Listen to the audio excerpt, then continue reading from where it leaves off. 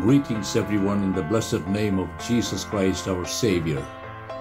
I know we're living in very troublesome days. Globally, everyone everywhere is facing a crisis.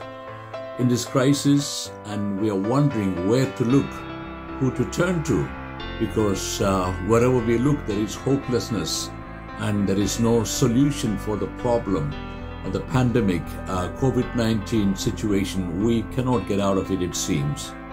But I'm here to let you know that there is a way out. Instead of looking to the problem we have, let's look somewhere else. And that's what I want to take you to just for the next few minutes. Listen to me very carefully.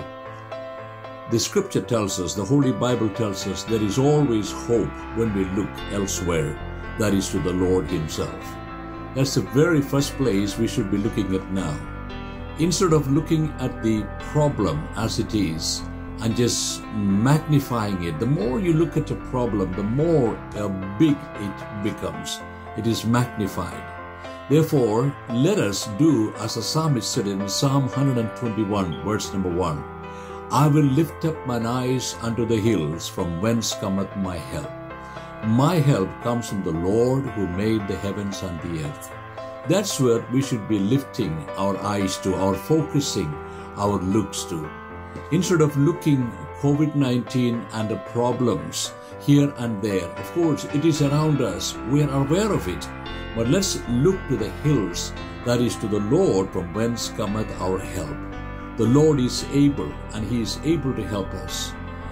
In the second book of Chronicles and chapter 20, there is a story, there is an incident about King Jehoshaphat, and he was confronted by 3 other enemy armies coming against him. And he told the Lord that we have no power against these multitudes, and we don't even know what to do.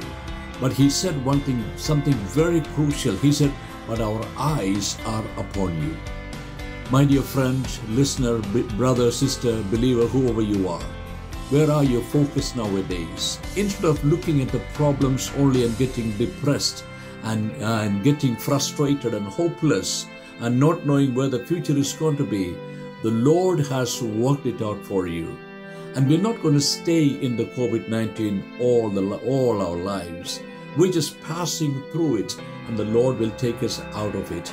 In the meantime, our eyes should not be on any politicians or any NHS staff. As much as we love them, we appreciate their work and their leadership for us, but our eyes should be to the Lord Himself. I will lift up mine eyes unto the hills, from whence cometh my help.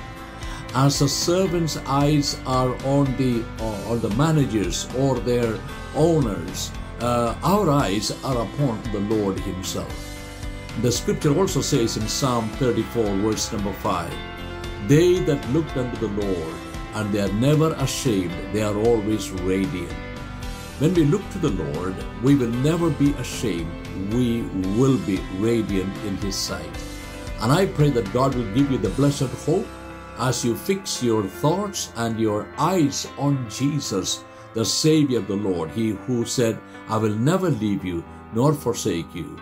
May God bless you with these words. I'll see you soon. Amen.